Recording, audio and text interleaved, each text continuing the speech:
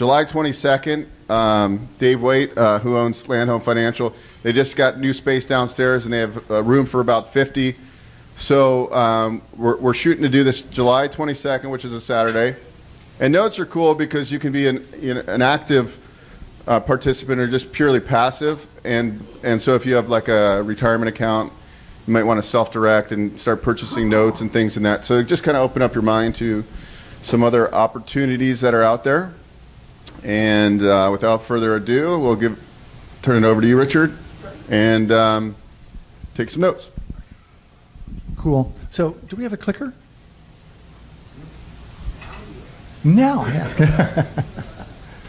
Okay, while he's looking for that. So I had my own commercial mortgage banking company for about 20 years. We lent nationwide and we sold that. And then I invested in senior housing for about 6 or 7 years. And then I did 18 flips after that, mostly locally here. And I'm currently a loan officer for Land Home. Does this work? Okay. So, as Bo mentioned, I've been through the Note School Academy and continue to work with them and investing in notes nationwide. Bo asked me to, since Note School is going to come to the Bay Area, they'll be here August 4, 5, 6 for a 3-day class. They're also going to offer this 1-day Saturday class. He asked me to give you guys just a very little quick snippet of what a seller carryback might look like. And so I did a deal, or I did an example for one on a project that he gave me the numbers on it that he's looking at in North Bend, Indiana. So this is a very small example of what you can do. So if we take this project that he gave me, he's buying it for 15. He says he's going to put 50 or 10 into it. So his total investment's going to be 25. I'm just trying to establish what we're dealing with here. So he's going to sell it for 45. And just so we all know, the market rents in the market are $850. So one of the things you'll find out when you get into notes is that there are so many options.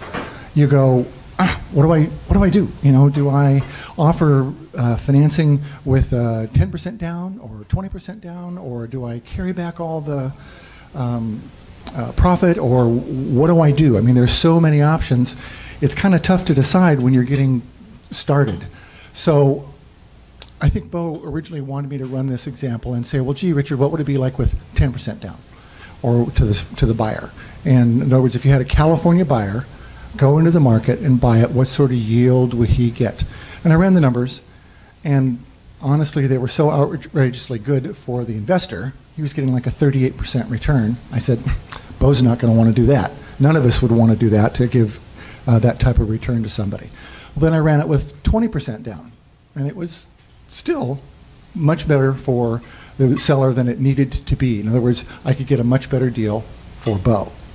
So, you know, at Note School, they typically talk about a 50-50 deal, which is if a price is $45,000, you do a mortgage for $22,500. In this case, Bo's got $25,000. So it didn't quite get him to the 25. What I was trying to do was cash him out. So I did it as a 55-45. It's an odd number, but that's part of what you realize you can get when you do these deals. In that, by that I mean you can tailor them any way you want. You can tailor them for yield. You can tailor them for being out of the deal. You can tailor them for a self-directed IRA where you're getting long-term cash flow. You can sell a partial in the note, any number of things. So in this case, I thought, well, the best deal for Bo is if he just gets out completely. So let's see how that works. So he's got selling it for a purchase price of $45,000. He's got $25,000 in it, and he's going to create a note for $20,000. So if he gives his buyer that note at 12%, the payments are going to be $665 a month, and that's a 3-year note. got taxes of $454 plus $200 per year hazard insurance. So the all-in PITI is $719 a month. This is to the buyer. Okay? So Mr. Buyer can get $850 a month. So he says, well, all right, I'm not getting a fantastic yield on there, but I'm making a little bit of money. So the net rent per year is $1,572, and I'll just let you know up front that he has a return on investment of only 6.28%. So why would somebody, you guys tell me, if the investor's only getting a 6.28%, why would he possibly want to do this deal? I'm sorry? No, this is Mr. California Buyer, and he's buying the property at full price at $45,000. Sorry? No, Bo has pulled his cash out, but this is the buyer. This is the buyer. Buyer's perspective. Okay, so again, you have to sort of look at these from a lot of different ways. If I'm the buyer, the California buyer, I'm saying, well, gee, I'm only making 6.28%. But guess what?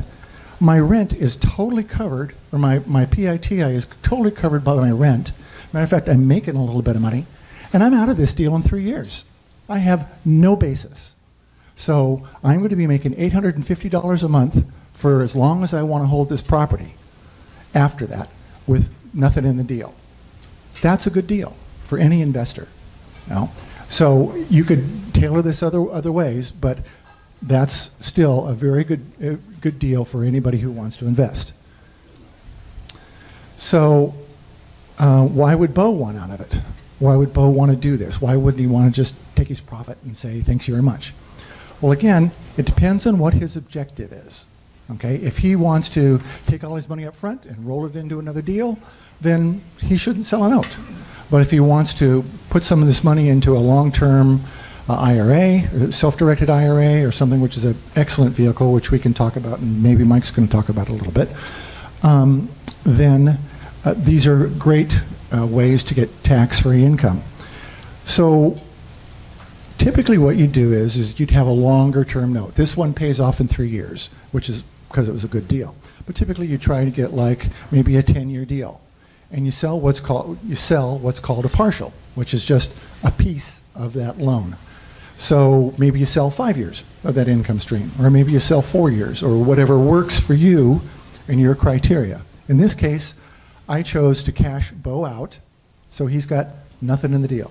He's totally out. He's put 25 in, and he got 25 back, and he gave his buyer a $20,000 note. He's going to sell 24 months of that note. And if you look at the present value at 8%, now who's going to buy it at 8%? Well, there are a lot of very passive investors with self-directed IRAs that are very willing to do a deal at 8% for 2 years. They say, thank you very much. And this is a nice little starter deal for somebody, honestly, because they can buy it for $14,703. And they will get an income stream of 8% for 24 months. Bo gets that $14,000. So he's taken all of his money out of the deal, and he gets $14,000, and he's still got 12 months of what's called the tail on that note. So he's got an income stream of $665 for 1 year. Now, in this instance, that's not very long. Usually, as I said, you try and get a longer term, but that's the basis of what we're doing here and what you can do with notes. So if you think that this type of thing interests you at all, the note school class is only $49, 9 to 5, and one of the guys is going to fly in. They're based in Dallas, and then they've got a 3-day class after that. They've got tons of webinars. You can learn a lot more other than what I said by just watching the webinars. Go to noteschool.com and sign up, and they'll start feeding you all sorts of good information. And hopefully if Bo agrees, I'll give you a couple actual longer presentations at some other time. So thanks. You have questions? Anybody? You want to? Nope. Okay, so whoever wants to go to that, let Cynthia know. That's Cynthia over there. She didn't introduce herself.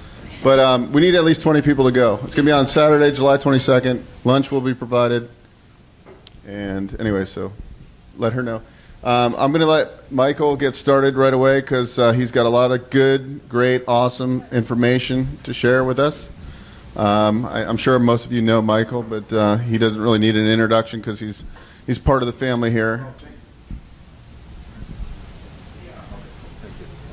Okay, thank you, Bo. Yeah, as we're going to touch on a couple of things tonight. I think you'll see some note discussion too, some overtones. Anyway, this is going to be our discussion tonight. We're going to talk about growing capital and mitigating taxes. And depending on what you're involved in real estate, taxation is a big chunk of your profits, of what you earn. So who would like to pay less and earn more, keep more of what they earn? Everybody's hand should go up. Whether you're buying, selling, optioning, exchanging, wholesaling, if you can learn to work with financial friends or allies, the benefits and the rewards can be beneficial to both parties, and that's what we're going to touch on tonight. This is my contact information for those of you that don't know me.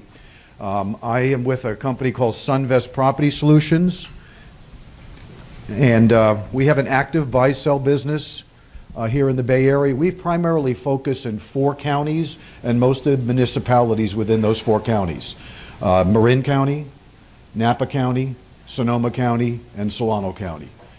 So we're always looking for properties in those regions and any of those areas that may be within those counties.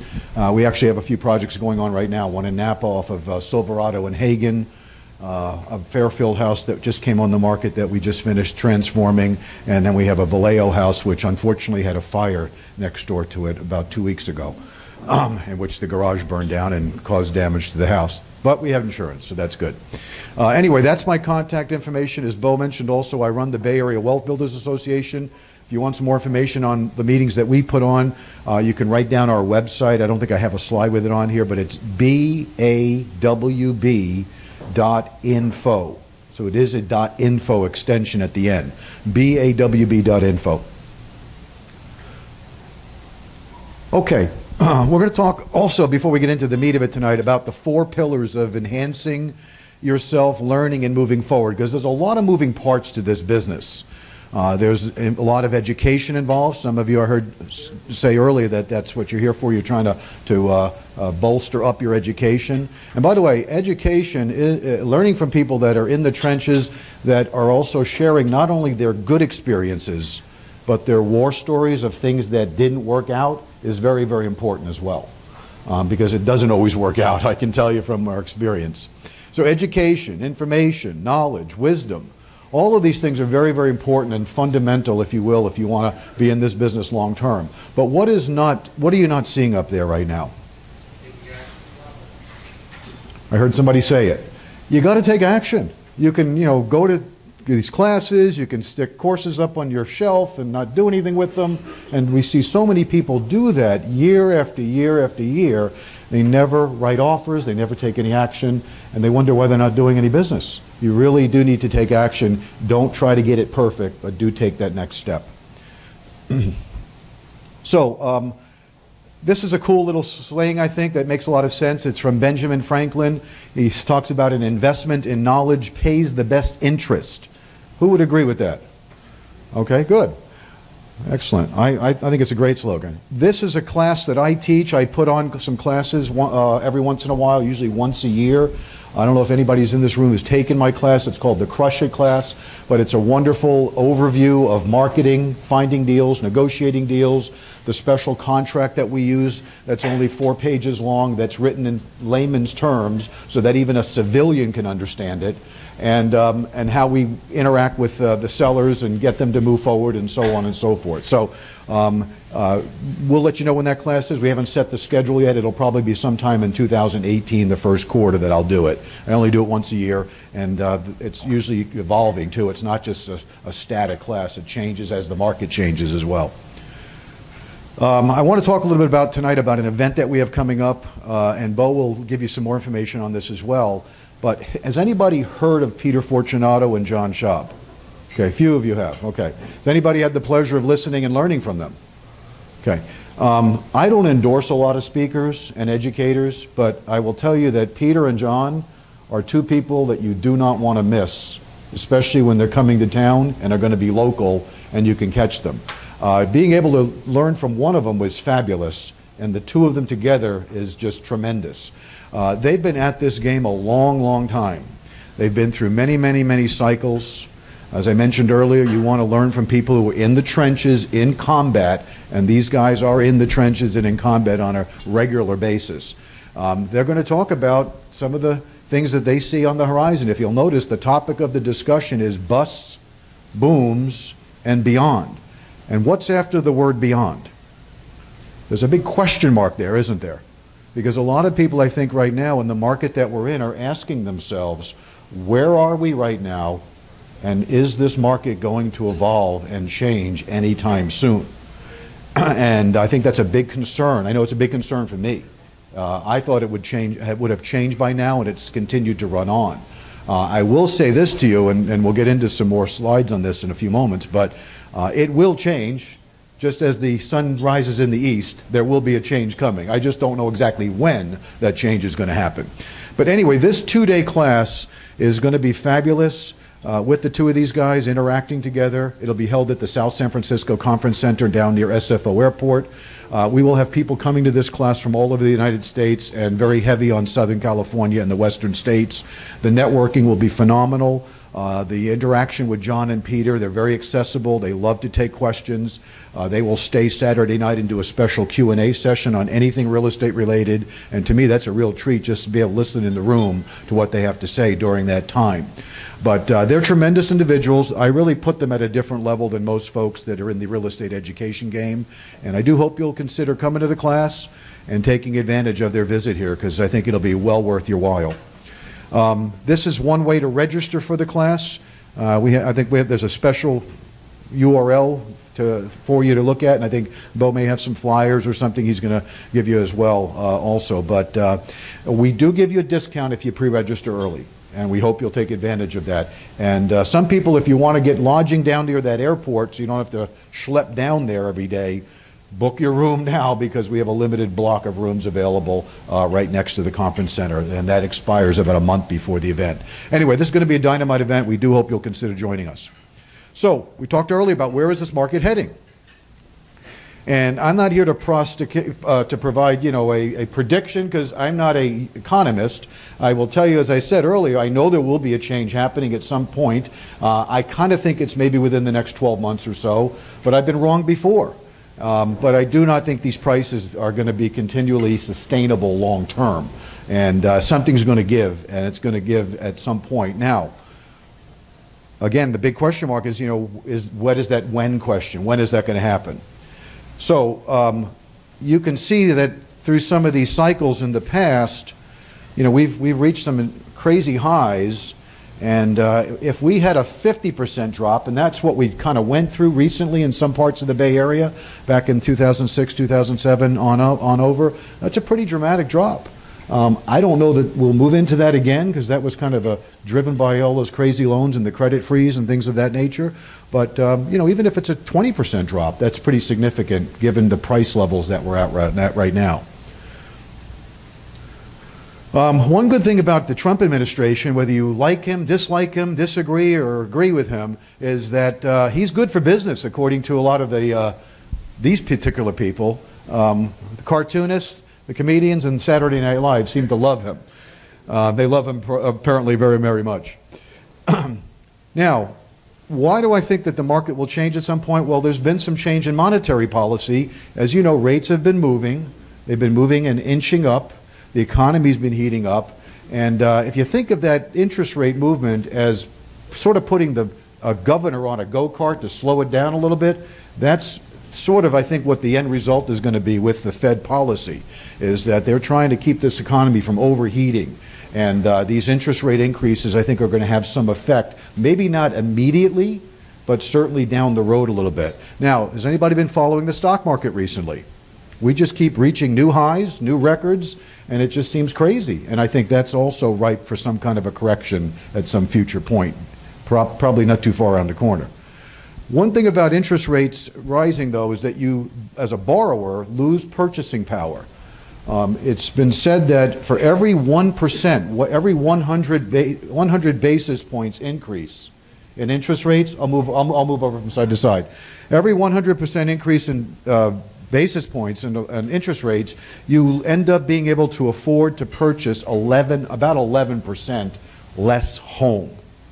So if rates continue to escalate up, that is going to have an effect on values, or at least borrowers' ability to buy, and you will see that take hold. So let me ask you a question. When was the last time we had a major overhaul in the federal tax code? Anybody? Never. Somebody says never.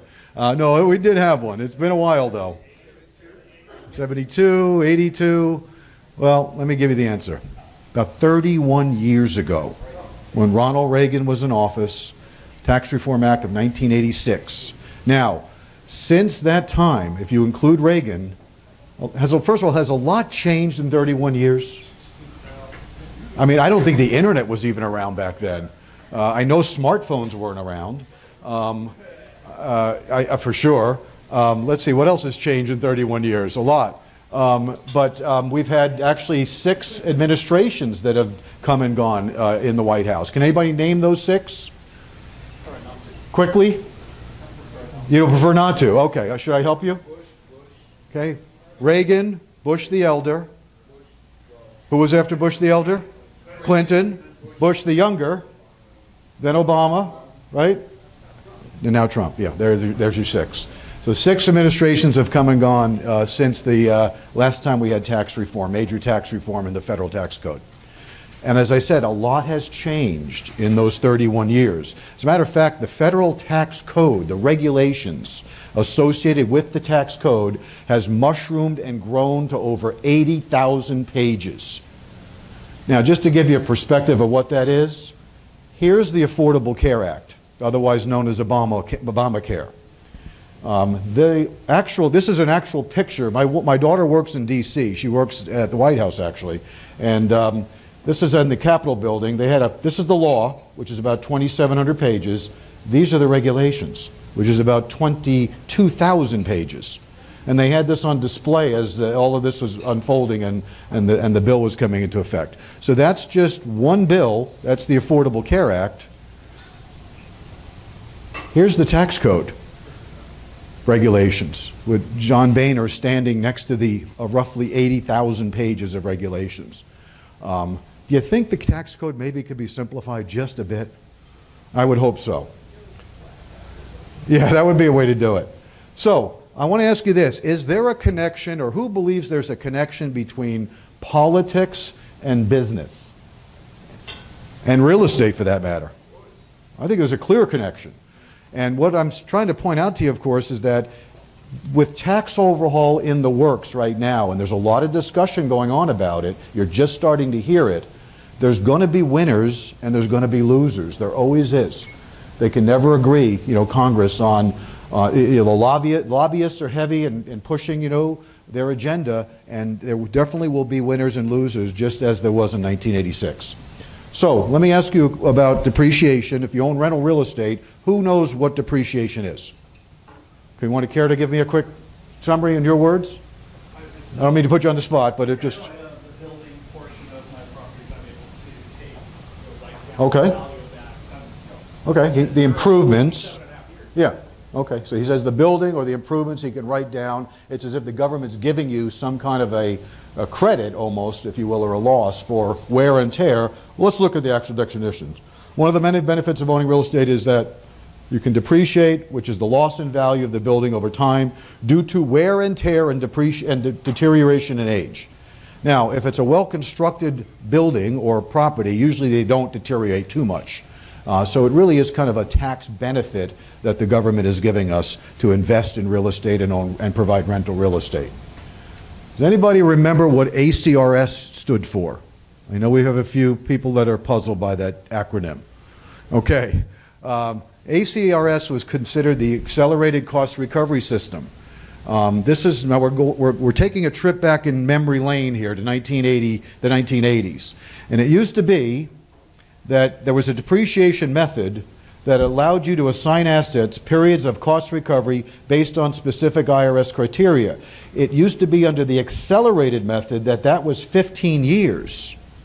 So rather than 27.5 years, which is where it is now, the government allowed us to accelerate depreciation over a 15-year period of time.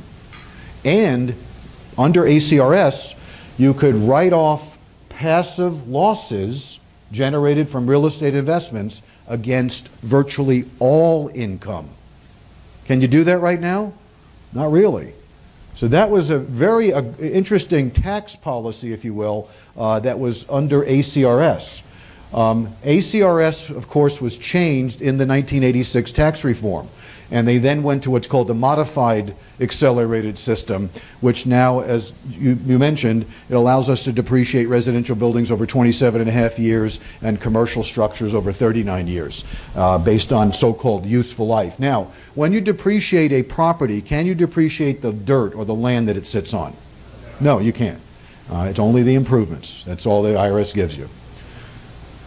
So, as a result of that 1986 Tax Reform Act, they established, which is still with us today, what I call the three-bucket system, if you will, of how income is taxed. And some of you may have heard this from your accountant, or maybe you've been to a workshop or a seminar on this, but let's just go over it very quickly. We have what's called the active income bucket. Okay? The active income bucket is, depending on the amount of income, the federal government taxes ordinary income up from 33% up to potentially 39% plus, and passive income around 15%. Active income is earned income for services that have been performed.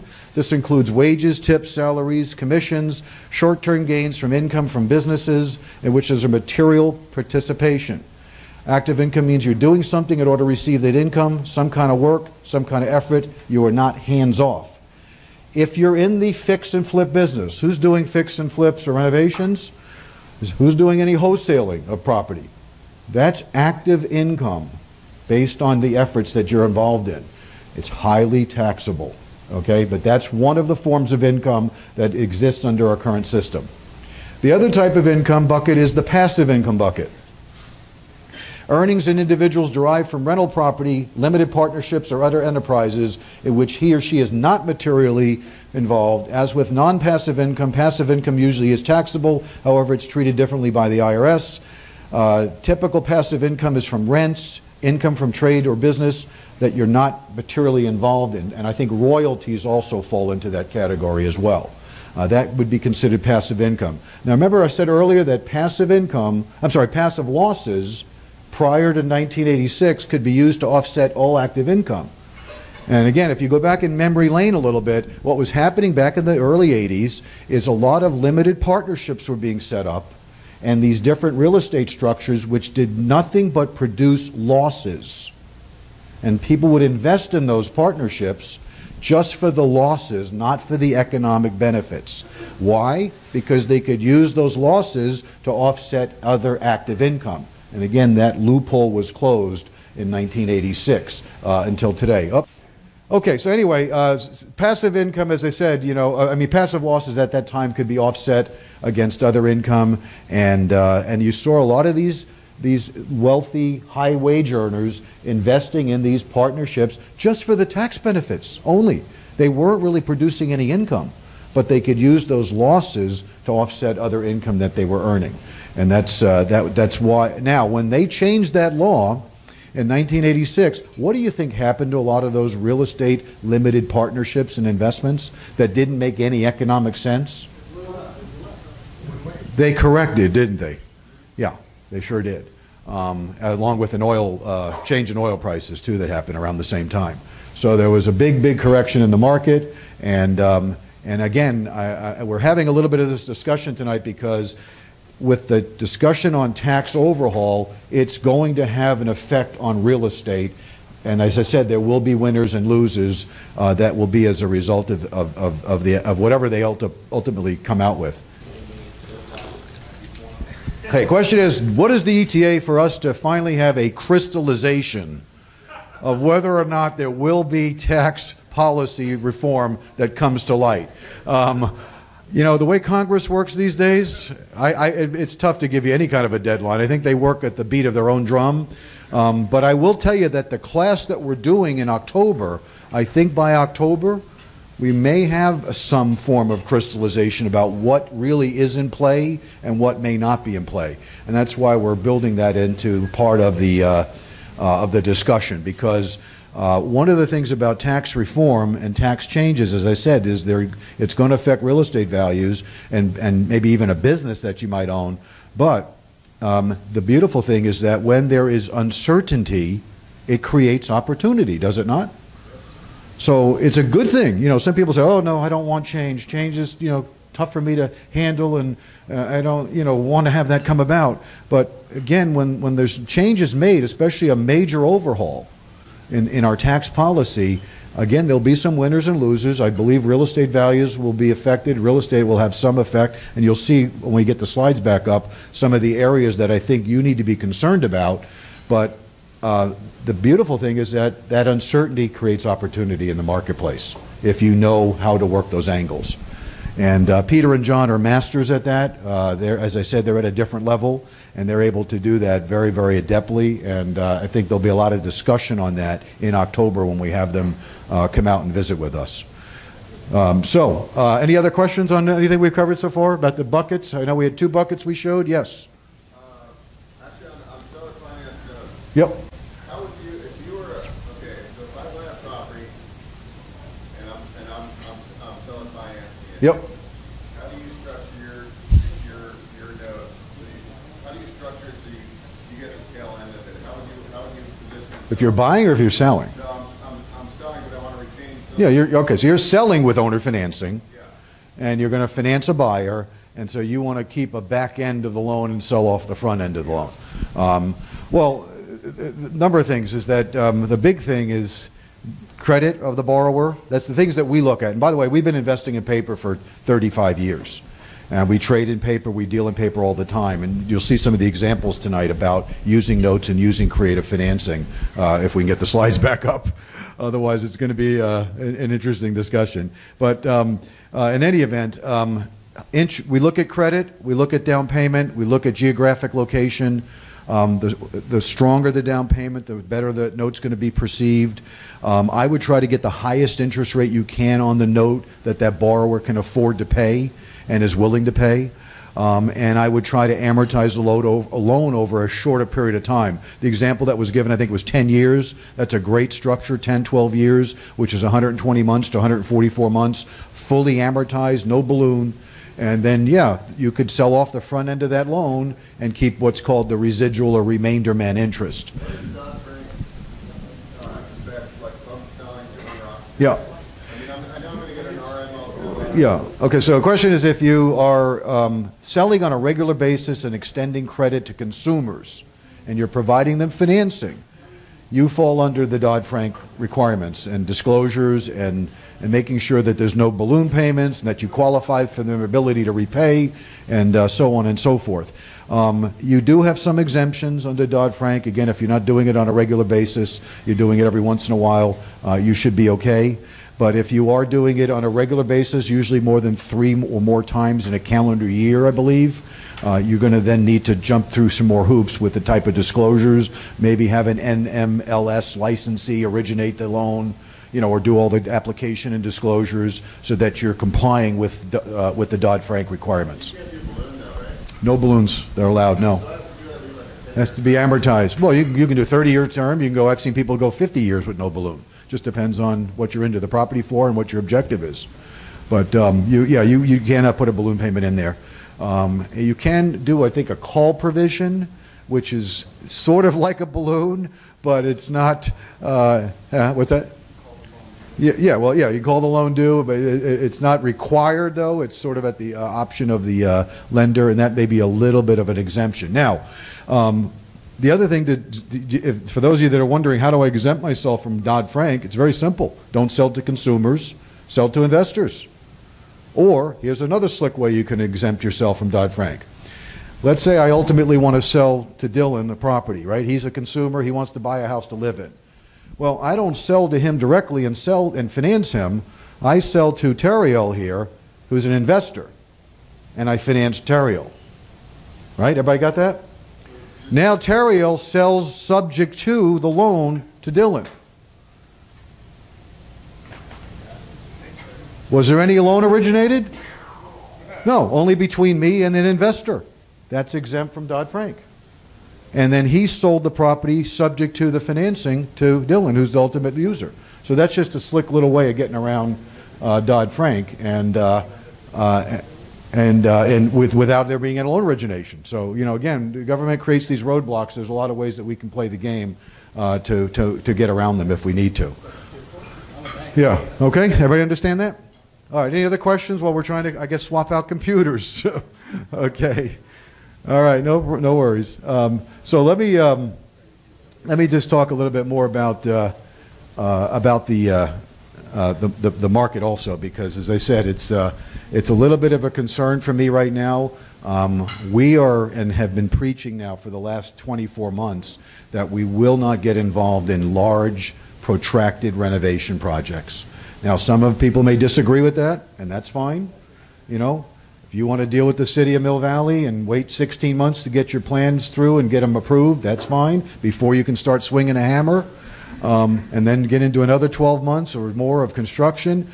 I don't know where we're going to be 2.5 years from now, and I'm not willing to take that risk. So all of the projects about 1.5 years ago that we started were pretty much short-term, 6 to 8 months in and out. And the reason I like that is because it's like looking out on, if you're on a boat at the horizon, we can kind of see the horizon and we can kind of keep an eye on what's going on the horizon. I don't know what's after the horizon, if you will, but at least I think it will keep us out of some danger and we can maneuver if we have to over that short period of time. Whereas if you're into a project that you bought today and you paid tomorrow's price for, and now you're into a plan check situation with some of these municipalities, it's taking months and months and months before, as I said, you can even do anything. And then you still have to go through the construction phase. You're really, you know, I mean, as somebody once told me about the rehab business, there's a little bit of a gambler's spirit involved in the rehab business, you know? And some people like to play with that gambling mentality, but there is a little bit of a gambler's spirit that some people are willing to take on. And unfortunately, if this market does change during that period of time, we've seen many people who simply, they're going to lose money at the end of the day, or they're just going to bail out, and the lender, if there's a lender involved, will end up getting back probably an unfinished property. So that's a little bit of our take on it. Yeah, Mark. Michael, what are you doing kind of this period of time now? Are you keeping money on the side, ready to deploy? We're wholesaling. We like to wholesale and pass the potato to somebody else and let them either buy and keep the property as a long-term rental if they can get financing to make that happen for themselves. We're doing short-term renovation deals where we can be in and out, as I said, in about 6 months plus or minus. And we love paper deals too. Paper provides predictable passive income that you can keep capital deployed and keep it working also during these type of uncertain times. You know, good seasoned loans, well secured, good collateral. So it's a good time actually to be a lender if you're in the lending business, because then you're not taking on, you're avoiding a lot of that risk, if you will, of getting involved with the protracted long-term project. So yeah, that's my take on the renovations right now. Is we're, you know, again, some people may disagree. We see people continue to plot ahead. They want to take on these projects. They see huge paydays at the end of the day. That's fine. I don't want to live that dangerously right now. And but you know, yeah, there's some money to be made. I mean, if it all works out and the market continues to chug along, you'll probably be okay. But if there's any kind of a hiccup, any kind of a correction, beware. And you know, we've seen a lot of people crash and burn when that happens. They get caught with the wrong time. And often it's not just because of the timing, it's also because they are paying too much at the beginning. We had a gentleman a couple of months ago who had the pleasure of getting his offer accepted on a house outside of St. Helena. He called me up because he was about to lose his contract on this house. And I said, oh, really? What happened? He said, well, I can't get the financing. My hard money lender won't make the loan to me. We have a disagreement over the repair cost. And I said, tell me about the deal. He says, well, it's a house in St. Helena. And actually, it wasn't in St. Helena. It was really on the way up the hill to Angwin, outside of St. Helena. So that's not St. Helena. And then number two, it was a cement block house with the divisible walls being cement block in the house, which is another issue that jumped up at us. And then the other thing was, he was the one that he was gleeful that he got his offer accepted, and the asking price that came on the market at $353, he got his offer accepted at $453 and was the successful offer of 18 other offers. Now, when he told me this story, what immediately jumped into my mind is, you overpaid for this house. You know, you shouldn't be gleeful. You were the, you know, you thought you were lucky. And in some cases, yes, in multiple offer situations, you can do okay and you can make out. But I think in this case, as it turns out, you know, his zeal was so strong to do a deal in the market we're in right now, because he had been writing offers after offers after offers, getting rejected, getting turned down, that he lost focus on the actual economics of this deal and this property. He was just, he got caught up in that hype and that fervor, if you will. Okay, let me go back to where we were, if I can. We were talking about the three buckets. We went through the first two buckets. And then the last bucket is portfolio or investment income. This is unearned income. Now, portfolio income is generally coming from bonds, CDs, and notes. If you fund a deal with your own personal money and you're receiving interest income, that's portfolio income. It's very taxable. So, again, for the first time in 31 years, there's been a discussion about major overhaul of the tax code for both corporations as well as individuals. Here are some of the things that are being discussed that may be in play.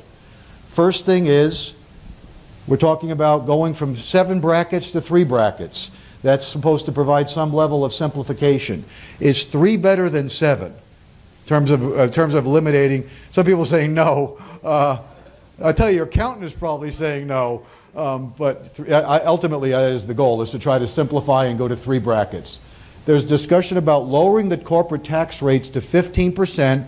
May not quite get that low. Probably 20 is going to ultimately be what it is. And closing loopholes. Now, the United States has among the highest corporate tax rates in the industrialized world of other nations. So we're way up there. We're not competitive. And that's why there's a lot of discussion on lowering the tax rates for corporations. There's a lot of discussion about eliminating 1031 tax-free exchange. In fact, there was an article in the Wall Street Journal last week on this, right now, on this, this discussion about them eliminating the ability to do 1031 tax-deferred exchanging. And that could also, again, have an impact on property. If you're forced to sell a highly appreciated property and pay tax rather than be able to exchange, maybe you won't sell, or maybe you'll have to think of a different way to sell or move out of that property. No, I don't think it'll have an immediate impact, but I do think it will have an impact. Yes. There's also discussion about 1021 being eliminated. Does everybody understand what 1021 is? Well, let me help you out. If you live in a house 2 out of the last 5 years, and you have a $250,000 gain and you're single, that is exempt from capital gains tax. If you're married, you have up to a $500,000 gain that's exempt. There's discussion of eliminating that 1021 also. That, again, I believe will have a big impact on real estate values. There's also talk about eliminating mortgage interest deductions. Okay, this is definitely on the chopping block. There's been a lot of discussion already in Congress about this. Why people are able to deduct interest that they pay on their mortgages. What it encourages is people to pay more, to buy more and more an expensive home because they're getting more deductions depending on what kind of income they're earning. So there's a lot of discussion about eliminating that ability to deduct mortgage interest deductions. And then finally, there's a lot of others, but we're just hitting some of the high points. There's discussion about limiting deductions for both corporate and individual taxpayers. The big thing, in my opinion, is the ability to write off your state taxes against your federal taxes right now. There's discussion about closing that loophole or deduction and eliminating that. Now, if you're in a high tax state, and let's look at some of those high tax states. New York, New Jersey. We're in one here, folks. We're actually the highest. California, Massachusetts, okay? If you can't deduct the tax against your federal tax, do you think people are going to wake up and say, wait a minute, what are we paying all these taxes for? You think there might be some pushback against the elected officials? I can tell you there probably will be. And you know, ultimately what I think the result will be is what I say is people will vote with their feet. They will move to Wyoming, they'll move to Texas, they'll move to Florida. These are states that don't have any state income taxes. And they are more favorable business climate-wise as well. So this, again, I think will have a major impact on values as well in high-cost, high-tax states. And we're in one of them right now. So what do all of these activities that I'm going to share with you, I have a question for you, have in common?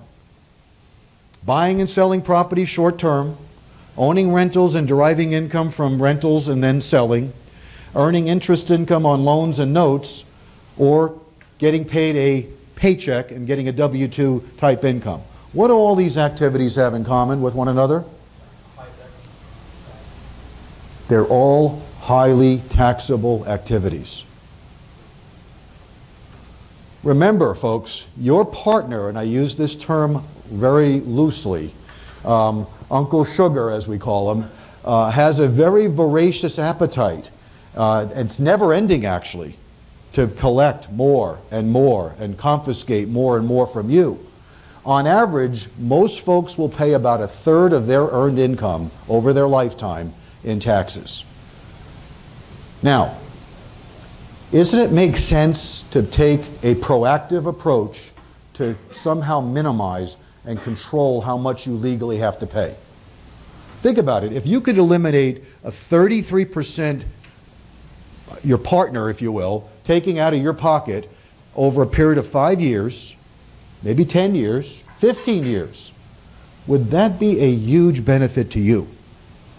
I submit to you it would be. As a matter of fact, it's a huge benefit to you building capital that ultimately you get to use rather than our government, and we all know how efficient our government is at using capital. So, remember, the IRS is a tax creature, and you must always abide by the IRS laws. We're not talking about doing anything nefarious here, or wrong, or illegal, okay? But, as George Yaida, he's a CPA, says, you should learn to use the IRS rules against them. That's what they're there for, okay? To be able to exploit, to be able to work the angles. That's, again, part of that class that we're having in October also. So, sadly, Americans financially, about 95% of our population will reach the age of 65, and they'll still be dependent on work, savings, or, God forbid, the government. And this is a true statistic. And again, I'm not, hopefully nobody in this room is going to be in that boat, but the fact is much of our population does not have investments working for them, does not have savings, does not know how to, if you will, build capital so the capital can work for them as well. So your action step, of course, is to learn and earn. That's why we're having sort of this discussion tonight. My good friend Peter Fortunato says that commerce gets done when people get more in return for what they are giving up, or at least they perceive they get more. So what he's saying is that a transaction usually will get done between two parties if each party feels that what they're getting in return is acceptable to what they're giving up. That's commerce in a nutshell, if you will. You need to understand the important difference between assets that produce income and you producing income, right? There's a huge difference between assets or owning assets that produce income, notes, real estate, versus you producing income. And again, what we're talking about is really wages or employment type income. Work is the most inefficient way to produce income because it is highly taxable. It's not the most efficient way to produce income. So, what this is a lead into is I believe everybody should have a retirement account set up for themselves. First of all, who has an IRA account self-directed in this room? Good. Okay, I've talked to a few groups and some of them don't even raise their hands. If you don't have one, open one tomorrow. Take advantage of one of these benefits that are offered to us right now. Okay, make sure it is a true self-directed account.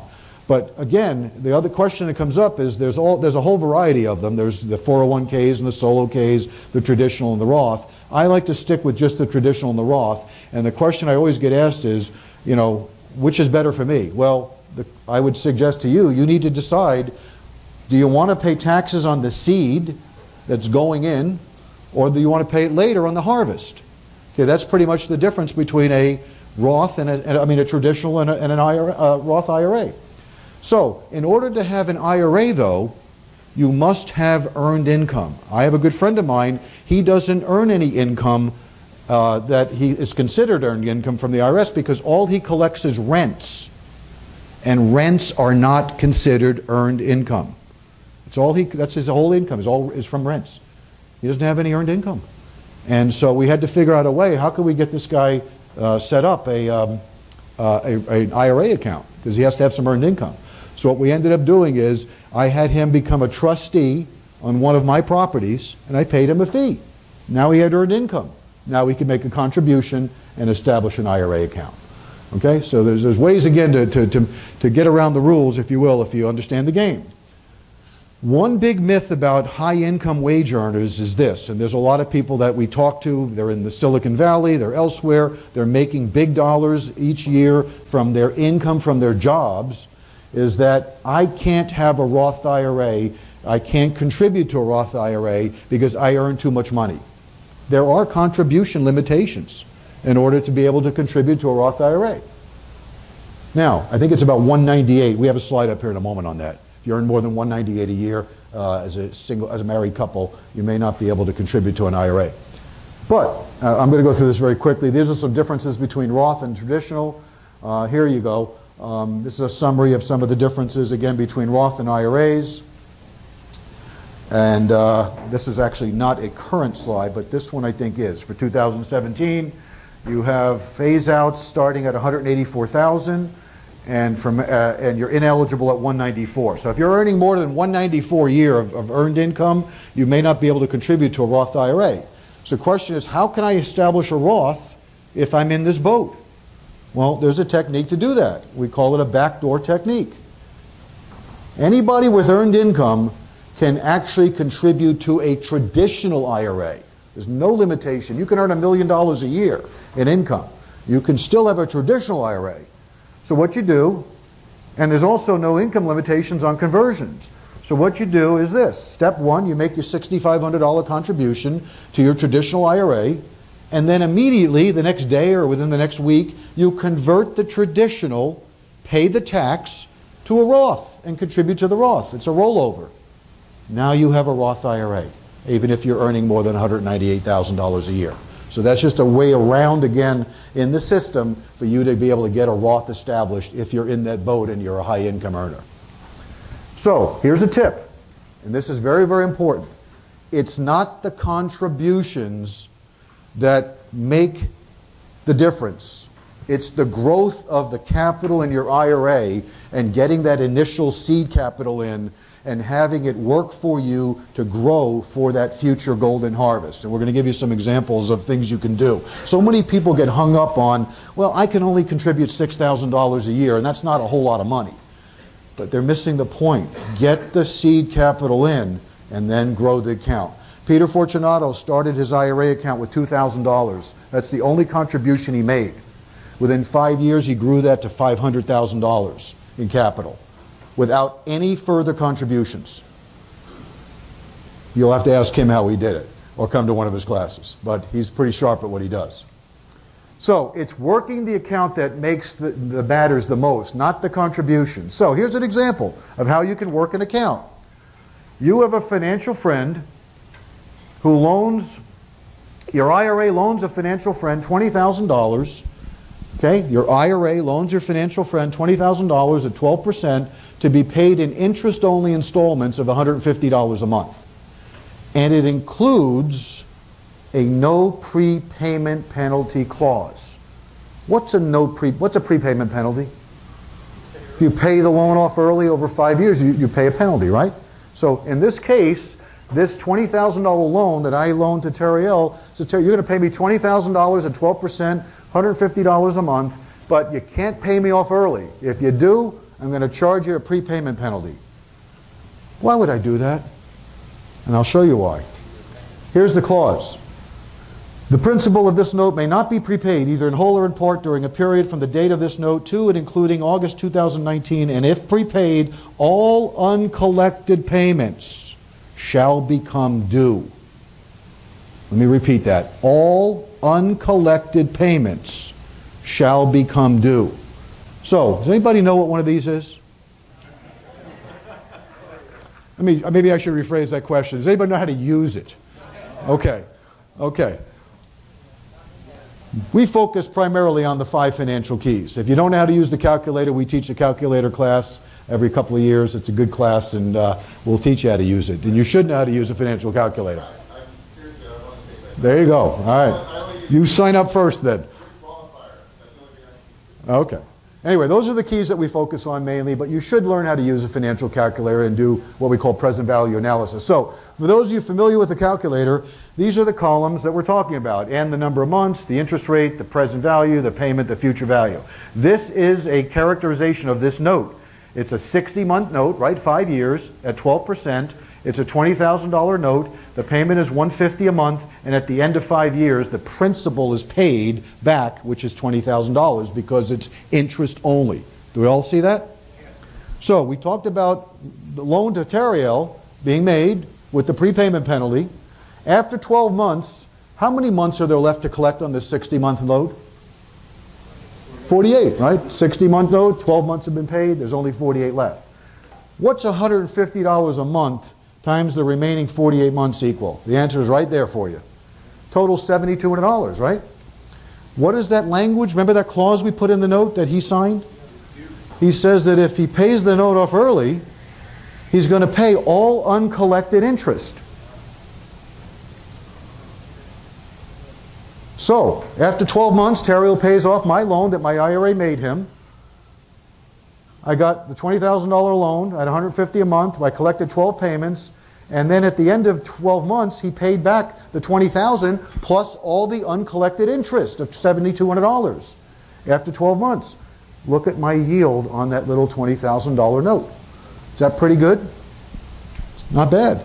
Okay? You can do that with people who understand how to play the game and are your financial allies or financial friends. So, your goal is to really accumulate enough assets so one day that your income will be replaced by those assets. Your assets will produce the income versus you, because as we said earlier, it's far more efficient to earn income from your investments versus earning them from your wages, because they are taxed far more favorably. In that little deal we just gave you an example of, where the IRA funded the loan, all of that interest income collected was funded by an IRA. Was there any tax due on the collection of that $7,200 plus the 12 payments? No. It's deferred. It was done by an IRA. So it's a wonderful vehicle to be doing these kind of transactions. Okay, let me ask you another question. What does OPM stand for? You guys are really good, I'll tell you. You read a few books, apparently. Okay. So, leveraging is not just using other people's money. It's using other people's, leveraging is not just using other people's capital or other people's money. It's using often other things that they possess, what I like to call skill sets. It might be where you can use their assets. You can encumber one of their assets so you can borrow money.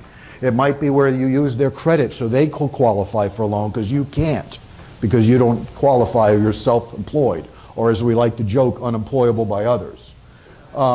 It's using maybe their contacts. Maybe they have good contacts. That's leveraging their skill sets and their network, or their time, or other skill sets that they may possess. So the whole point of this is that you need to recruit allies and leverage their ability, because they can help you in this endeavor, if you will. Again, Peter likes to talk about this slogan of how he goes into neighborhoods and just talks to people at garage sales and otherwise. He says, you know, hi, I'm looking for a house in this neighborhood. Could you please call me if your neighbor, he says, please call me, or have your neighbor call me if anyone has an excess house for sale. And he leaves them a scribbled piece of paper with his phone number on it. That's planting seeds to try to get phone calls. Is that a good technique to try to do in this kind of market right now, or would you rather continue to bang your head against the wall and deal with MLS properties that are listed? Okay, you want to get the off-market deals, especially in the market we're in right now. So this is a great technique, again, to plant those seeds, and people will call. Sometimes they'll call a year later. You know, so-and-so's going through a divorce, they want to sell, I gave them your number. He gets calls on these things, but it's priming that pump, and it's talking to people and walking in the neighborhoods and the streets, which most people do not want to do, because there's a lot of rejection involved. So you want to enlist allies and ask for their help. People can do business with one another, and they can help each other out. So here's one question you can ask most people, and that is, do you pay taxes? What do you think the answer is going to be for most folks if you ask them that question? Yeah. So let's say that you're trying to borrow $100,000 from somebody, and if they chose to lend you that money as an individual at 12% interest, that's $12,000 a year that they will collect, right, on the $100,000. But if they did that loan personally to you with their own personal funds, is that really $12,000 of interest net to them? No. Why? We got taxes involved. And again, we talked about earlier, about 33% of that interest is highly taxable. That's portfolio income. Remember that bucket? Portfolio income. So really, after you take the 33% out, what are they really collecting in after-tax interest? About $8,000, even though it's a 12% note. So if you can show them how they can set up one of these little IRA accounts we're talking about, and they can get that money or in there somehow and fund that same loan to you, that $100,000 loan to you, at 9% interest instead of 12% interest, is that a good deal for them? How much are they going to earn on $100,000 at 9%? $9,000. Is there any tax involved if they fund it out of their IRA? No. Is $9,000 net better to them than $12,000 where they got to pay 33% tax and end up with $8,000? Yes or yes? Yeah. Is that a better deal for you? Yes. Because you're not paying 12, you're paying 9. So it's a better deal for both parties to pay, to show them how they can benefit and how you can benefit as well. Now, we hear this all the time about, you know, well, I have an IRA, but my money's sitting with a custodian in Ohio or wherever it may be in New Jersey, and I can't move quickly enough to tie up this deal that I just found out on the street. Well, here's a little technique. You find a great deal. The property would be perfect for your IRA. You know it will be gone quickly, and you have to act fast, but you don't have the ability to put earnest money up because you want to buy the property in your IRA. Can you write a personal check and tie up the deal and then try to finagle the paperwork later on in the IRA? No. That's a prohibitive transaction. It may very well taint your IRA. You certainly don't want to do that. So, what you can do is you can go ahead and call a financial friend. Hey, Terriel, I got this property over in Vallejo. It's a great deal. My IRA wants to buy it. Will you go out and put it under contract with your name on it and make sure the contract is assignable? And then I'll pay you $100 to simply then assign the contract to my IRA while I deal with the paperwork with the folks back in Ohio that takes 5 days for them to get their paperwork together. Can he do that? Sure. And that's, again, working with financial friends, working with individuals to game the system. He goes out, he gets it under contract right away, puts the earnest money down. He then assigns that to my IRA. My IRA pays him a small finder's fee for his service and his trouble. Everyone benefits, and now we can move quickly, even though the money is and the paperwork can't be done for 4 or 5 days because it's with a custodian. So, another quick situation, buying at a discount but no cash flow. Here's the situation. You own a nice, well-located rental home, valued at about $300,000. You still owe $180,000 of debt against the home, but it has a bad loan on the property at 8%. The payments on that loan are $1,700 a month, and the home will only rent for $1,800 a month. Is there a lot of cash flow in this deal? No. I submit to you that owning a rental house like this with a bad loan on it that doesn't have any cash flow, it gets old pretty quickly. Okay, there's very little cash flow here. So here's a possible solution. You know somebody who has money that is sitting in their account in an IRA that is earning nothing for them right now. They're itching to get it deployed. They have about $180,000 in cash to invest. You offer to sell them an 70% interest in this rental home if they'll free and clear and pay off the $180,000 of debt. Why would they do that? Well, first of all, they can deploy their money. They're going to own a 70% interest in a house that's got some equity in it also, right? The house is worth 300, the debt is only 180, and now the home has no longer any debt against it, so it's free and clear. It has effectively been definanced. Okay? There's no debt on this house anymore. It's definanced. What has happened to the cash flow now on this house? Before it was earning nothing. Now what's happened? When you pay off debt on a house and now you're still collecting $1,700 a month in rent, is that a better thing than $100 a month? Absolutely it is. So now you've improved your cash flow. You're getting 30% of the rent, which is $540. That's 30% versus $100. So that's a good deal for you. And you still have part of the upside. You still have 30% of the ownership interest in the property. And the IRA investor gets 70% interest or $210,000 that they have acquired for $180,000. So they've acquired a little bit of a discount in the equity in the property, and they're getting $1,260 a month, which is 70% of the rent in cash flow, or about $15,120 a year. That's about an 8% return to them, and that's a good return, as we were talking about earlier, you know, for somebody. Plus, they have the potential for appreciation in the property. Now, what is the potential downside in this transaction? Is there a better way to do it? Anybody? I'm not a big fan of owning rental real estate in an IRA. Why might I not be a big fan of putting rental real estate in my IRA? Yeah, that's one reason. Have you ever heard of a slip and fall? Or somebody cutting their hand maybe on a saw or something like that happening on a property? Why would you put an asset into an IRA that does provide tax benefits, as Bo said, that you don't get any benefit of it anymore? And that's when you own real estate in the IRA. You're negating the tax benefits that the government is giving to us. So rather than have the IRA purchase the 70% interest in the property, here's another way to do this deal, which I think is a better way to do it. Have the IRA make a $180,000 loan against the property with a shared appreciation component to the loan. Now the tax benefits are still with who? With the owner of the real estate.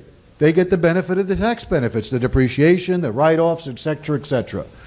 The IRA now is just a lender, and I would arguably say that being a lender is safer than actually owning the real estate itself in the IRA account. Okay, and because of the shared appreciation component to the note, the IRA can benefit also from any future sale or appreciation of the property. So we've basically done a very similar thing, we just structured it a little bit of a different way. Yes?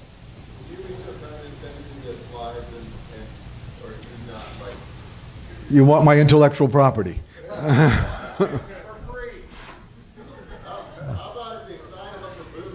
Yeah, that would be cool. Yeah, sure. There you go. That's a good idea. That's a good cliffhanger. Yeah. Okay. So it's a beautiful scenario. I think we have a few more slides to go. You buy a property, you fix it, you renovate it, you resell it, you make a huge profit, and to top it off, you don't pay a bunch of taxes because you did the transaction through your IRA. It's a brilliant strategy. Realty Track reports that the average profit on flipping nationwide is over about $73,000 this past year. It's a lot more here in the Bay Area, I can tell you that. But this is nationally. Is this a great idea or not? I don't like flipping properties generally within the IRA or doing it frequently, and I'll tell you why. Because it starts to look more and more like you're running a business. And if you're running a business in your IRA, you then have other things that come creeping into the situation, like UBIT, unrelated business income tax, which also is very punitive, if you will. And I don't think that's a good thing to do. So, will we occasionally buy a property, renovate it, and sell it through our IRA? Absolutely. We will not do it on an ongoing, regular basis, though. because we're concerned that then we could be cast as being in business that the IRA is really in business, and therefore it may be subject to other type of taxes. So here's a situation. You acquire a fixer-upper here in the Bay Area for $700,000. Now we're into some Bay Area numbers, okay? $700,000. You invest $100,000 into the renovations. You then sell that property for $1 million. What is your gross profit on this deal? Your gross profit. Anybody? 200. You guys are good. What's the problem with that gross profit? Yeah, Uncle Sam's going to reach his hand in your pocket. It's highly taxable activity, right? So, long-term individual capital gains bracket. Now, this is a little dated. This is from 2014. If you're earning over $400,000 a year, and we know folks that are earning that or more, okay, they are they're at a tax bracket almost pushing 40%. And by the way, this is just federal. This doesn't include the Golden State taxes. Okay, this is just federal. Okay. So, let's look at a different structure to minimizing taxes when flipping. And this isn't going to, I want to preface this and let you know that this isn't going to work in every case. Okay, this is not a magical bullet that you can put in your gun and shoot and every time it's going to work. But in certain cases it can work, and it's a very creative structure. So, here's the situation. You find a private seller who has owned a house which has an after-repaired value of $1 million or more. It can be purchased as a fixer-upper for $700,000 cash, almost identical to what we just talked about. It will require $100,000 in renovations to improve and enhance its value and turn it and transform it from an ugly duckling into a beautiful swan. Does everybody understand the transaction? Okay. If you buy and sell that home, as we said earlier, you'll be taxed, highly taxed, at ordinary income taxes on the short-term gain. So that's not, you don't earn $200,000, you earn $200,000 minus a significant amount of taxes on that gain. But what if you didn't buy the house and you actually did the deal a different way?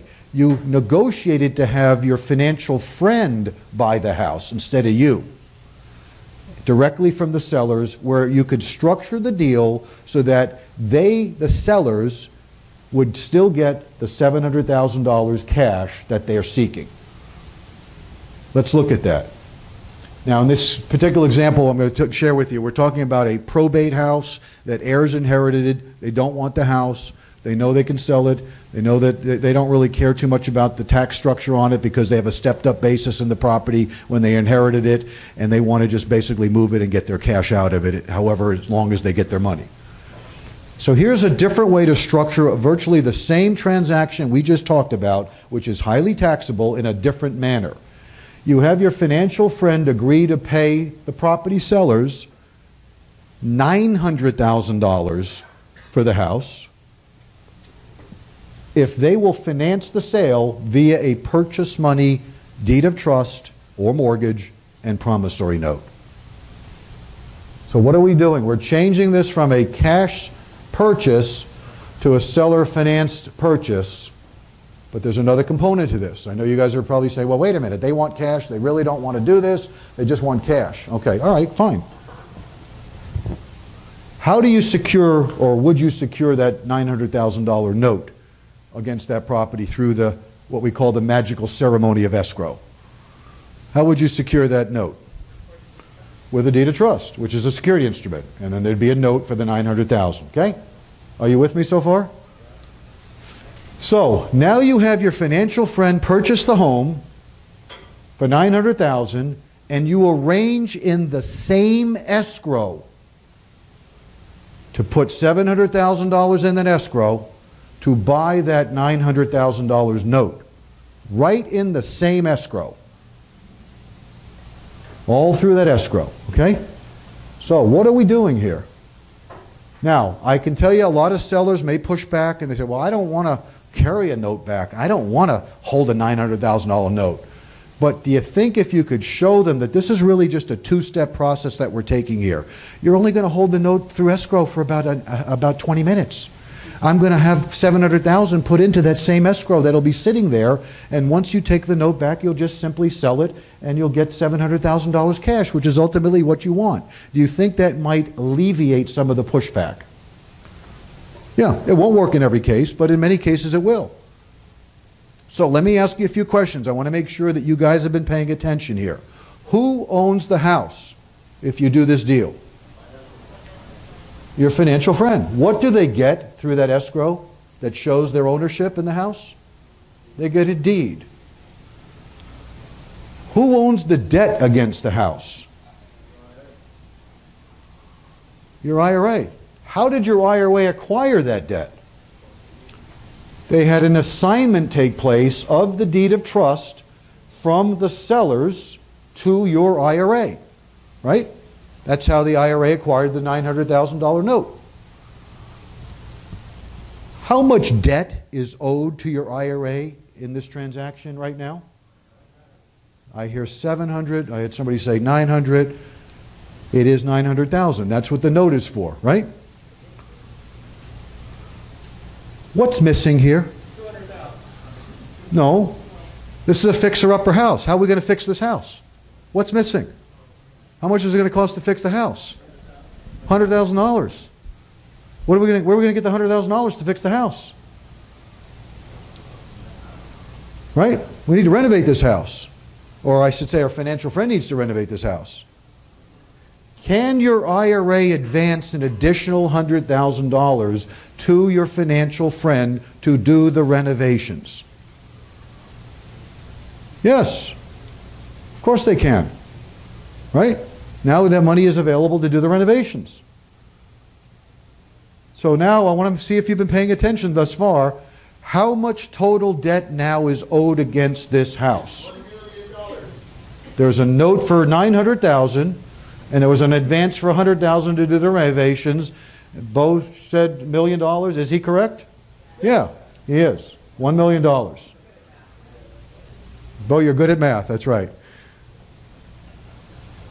So let's look at what happens now. Your financial friend does the renovations, transforms the home from an ugly duckling to a beautiful swan. House gets renovated, put on the market through an agent, gets listed and gets sold at $1,075,000. There's a commission involved to do that sale. That's about 5%. That's $53,000 that comes off the top. The balance due to the seller, your financial friend, is $1,021,250. They're not very good at doing renovations, are they? They didn't really make a lot of money here, did they? But is there a lot of tax due on that $21,000?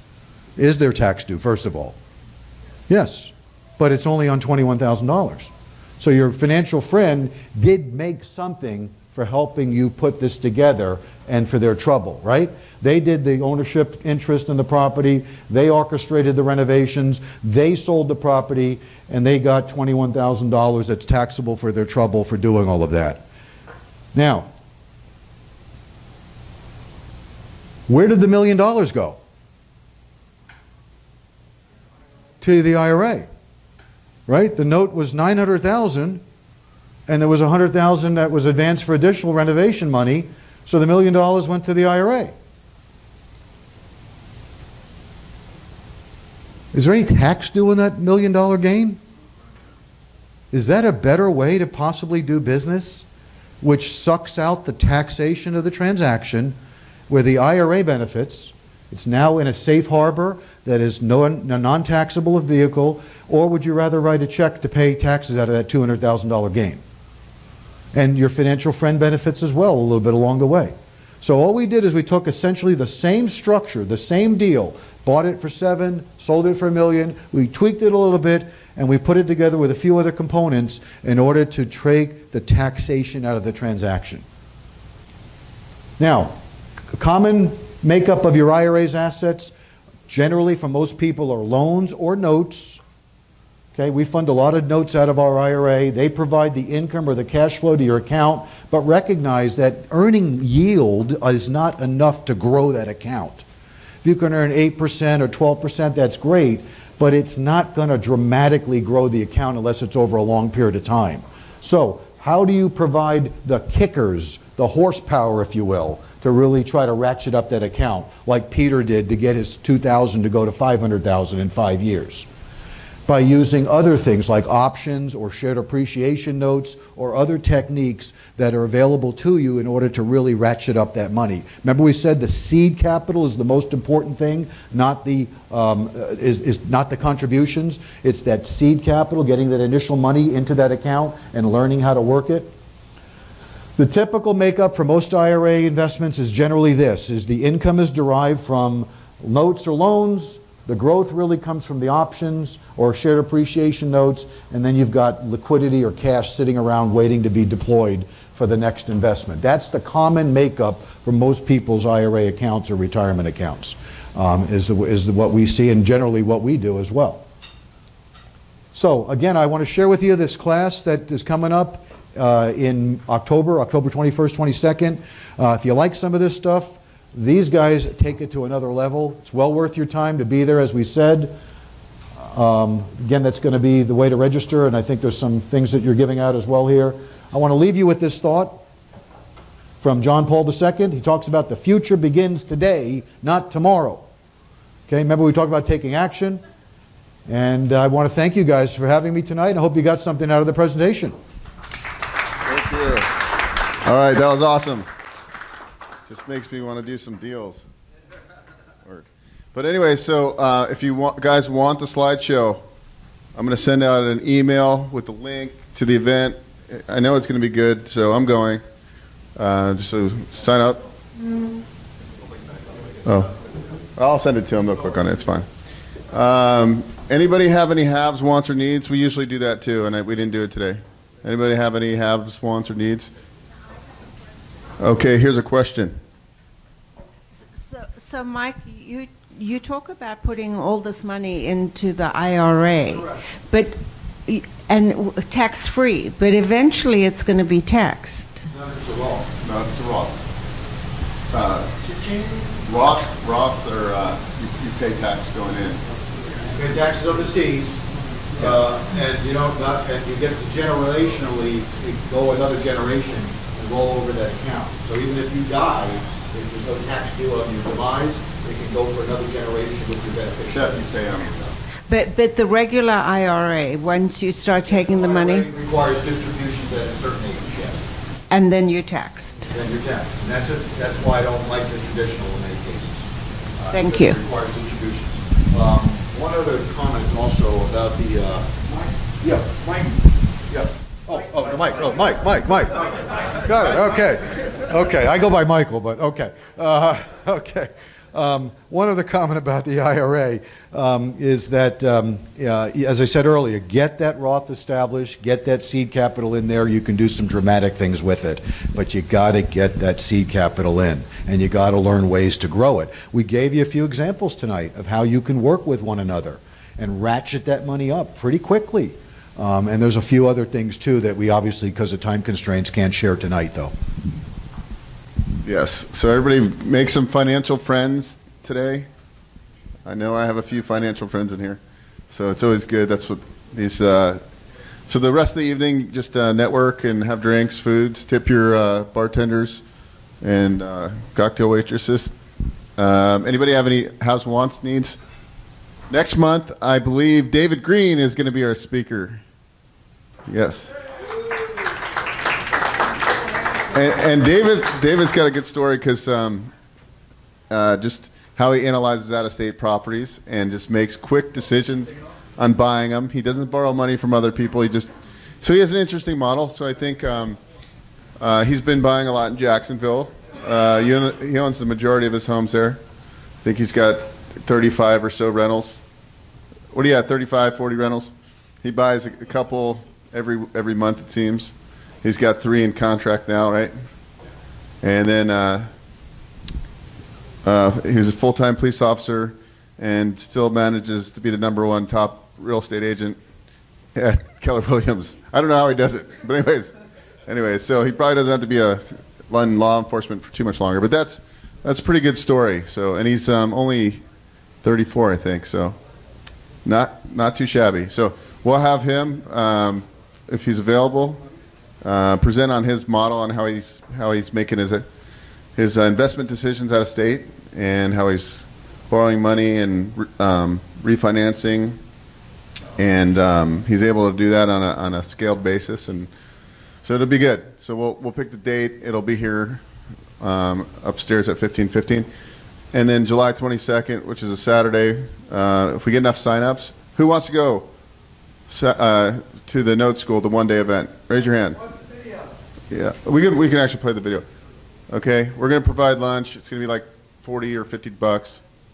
Tom, you might be able to film it too. I don't know. They probably don't want you to film it actually. So, anyways, I'm going to go to that, and then October, we're going to go to Michael's event.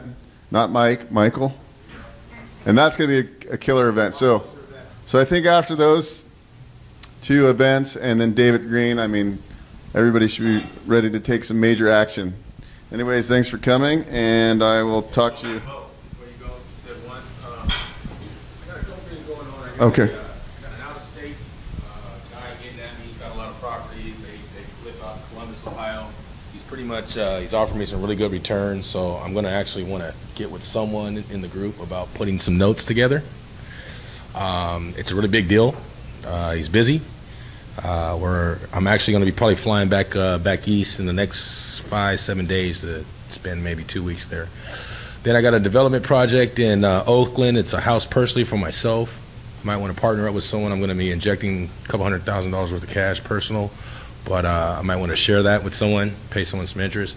And then also, I've got another lot that I'm looking at. So if I can do 2 of these homes, we could pretty much maybe have one sold before done. And Oakland Hills, I'm acquiring them. I got one already. The other one's probably going to grab about $200,000.